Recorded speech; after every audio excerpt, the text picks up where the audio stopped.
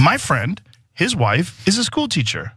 And she works at a school that had to install a litter box in the girls' room because there is a girl who's a furry who identifies as an animal. And her mother badgered the school until they agreed to put a litter box in one of the stalls.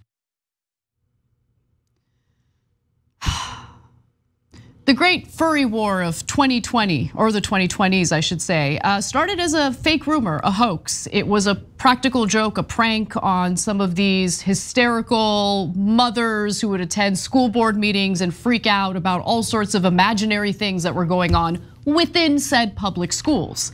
But that rumor has nonetheless spread all the way from crazy school board moms to state politicians and political candidates to sitting members of Congress. This is where we're at, folks. This is where we're at. Now, I just wanna do a quick side note about Joe Rogan and his friends. Remember, Joe Rogan is surrounded by all sorts of right wingers at this point. And so I don't believe his friend's wife in this argument that there are litter boxes on public school campuses. I don't believe it, I just don't. Yeah, no, let me be clear. It has approximately a 0% chance of being true. So, okay, show us the litter box in the school. Show us the kid in the school in a cat outfit. You're not gonna be able to do it because your friend's lying. So look, this is the first time I ever felt bad for Rogan because it's— No, don't feel bad for him. I got you, but like at some point, stop being so unbelievably gullible, right? But that's my Apparently, point. Rogan will believe anything you tell him. 100%. He's like Burgundy with the prompter, except it's just a right winger. Rogan will believe anything a right winger tells him. Anything. Okay, do you know what San Diego actually means? All right, no, seriously, like my sister is in New Jersey. She talks to someone she knows, perfectly normal, rational person apparently. And she says, I pull my kids out of school. Why? Because the teachers are all trying to get them to change genders. Just give Rogan a week or two and he'll repeat the same thing because one of his conservative friends told him that. Yeah. And it must be true, it must be true. They don't have money for books. They don't have money for books. Conservative political action committees, okay, moneyed interests who have a financial interest in completely dismantling and destroying public schools in this country are succeeding. The way that they succeed with every other policy, right? At the heart of what they want is tax cuts. And for them, we gotta save some money with these, property taxes or however public education is funded wherever they live. And a great way to do that is to destroy public schools. No more public schools. That is their #1 goal. And the way they're gonna accomplish that, as they've accomplished other economic goals of theirs and disgusting greed of theirs, is through culture wars, made up culture wars, manufactured culture wars. In this case, I just love it. Furries, right? Schools that don't have enough funding for basic supplies are now allegedly, just think about this. I wanted to I love pot, I do. Lay off the pot for one moment and just think about the mechanics of this. I really want him to think about this. Think about it, Joe, think about it. Underfunded schools are spending their limited resources on litter boxes. And then what, are they paying someone to clean the litter box? Like, is there a salaried employee within this school who has a specific job to clean said litter box that these students are allegedly taking a leak in? Is that what's happening? And then where would the litter boxes be exactly? Would they be in a stall? Is there enough room in a stall for a litter box? Would they put the litter box on the floor? We know what the stalls look like in the school bathrooms, right? If they put it on the floor and someone is, squatting down to take a leak in a litter box, you would see everything, all the kibbles and bits. So like, how exactly does this work? Has anyone explained that to you? Yeah. No, it's mental, absolutely lunatic nonsense. Yeah. And he's just, my friend told me. Yeah. Yeah, okay, my friend told me. I'm not even done, there's more to this. Okay, so the clip was from, no, you can't. The clip was from Tuesday's episode of his show. Ironically enough, Rogan went on to point out how absurd his story is, but apparently he still believes it. Because even if it's impossible, even if it sounds outlandish, still his friend told him, so it must be true. Imagine how crazy that is. You're a human being and you prefer a litter box. You want to into a pile of sand rather than use a bathroom that you could flush the toilet, wipe yourself like a normal person. Like, you're so crazy with what you think an animal is. Yeah, it is crazy because it's not happening within the context of public schools. In fact, every time a public school district or a specific school is accused of doing this, it's embarrassing because the administrators literally have to come out with a statement to say, no, we did not do this. This is a lie. We can't believe we live in this country that has actual major public figures and politicians claim that we have installed litter boxes within the school bathrooms. What is wrong with you, Joe? What happened to you? Yeah. What happened?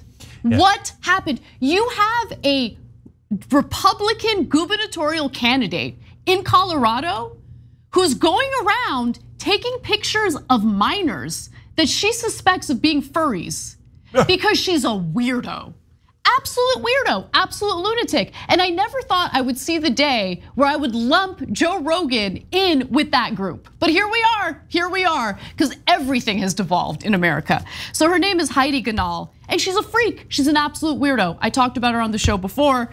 Kyle Clark, a reporter, had written on Twitter today, Heidi Ganahl confirmed to KNUS host George Rauchler that her campaign is collecting and distributing photos of children they believe are identifying as animals. We provided pictures, but we blurred out the faces, Ganahl said. They're creeps, absolute creeps.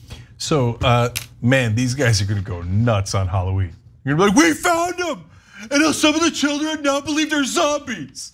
Some of them are even vampires. What have we done? Okay, and Rogan will believe every one of them. Like, can you believe it? Some of the kids are turning into vampires. One of them was wrapped like a mummy.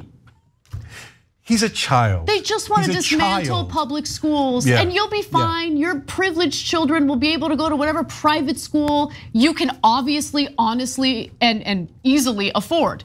Everyone else is screwed. All those moms, all those conservative moms who are being duped into believing this garbage are playing the part that will dismantle and destroy public education for everyone else who can't afford private schools. That's what the end goal is. So congratulations for aiding and abetting that disgusting movement that, again, stems from moneyed interests who just don't want to pay their taxes. So if you're wondering, wait, you guys are calling him crazy, he says you guys are crazy, how do we know who's right? So you go to the school districts. The school districts put out a statement every time this happens, says this is nuts. Now normally school districts are very careful, right? And they put out careful statements, but a lot of the school districts are like, what on God's green earth are you guys talking about? None of this is remotely true. No one's ever presented one piece of evidence that it's true. Never, not once. Every school district says the same thing because it isn't true. And the people who say it is true have never, ever, ever proved one case of it, right? But Rogan's a child. He's like the most gullible person on earth.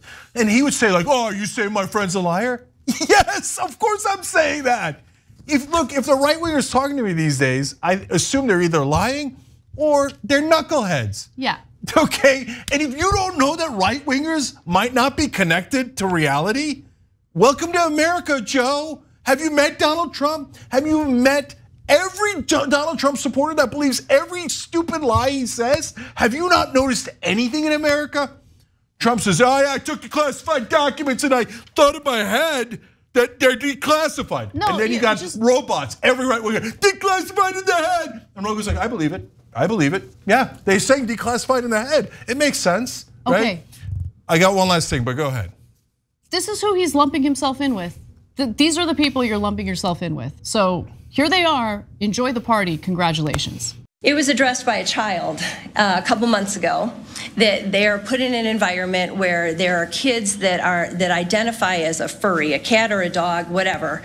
And so yesterday I heard that at least one of our schools in our town has in one of the unisex bathrooms a litter box for the kids that identify as cats. If you don't know what furries are, it's where school children dress up as animals, cats or dogs. And now schools are wanting to put litter boxes in the schools for these children to use. How is this sanitary? There's a school in Texas that someone identified, you ready for this, for a cat, and they made them put out a litter box. I thought it was something from The Onion.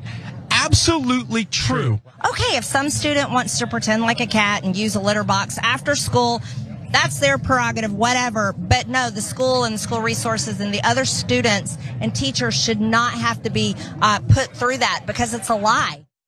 A friend of mine in Illinois actually knows a teacher that comes to school as a furry and wears ears and a tail and uses a litter box at the front of the classroom to relieve himself.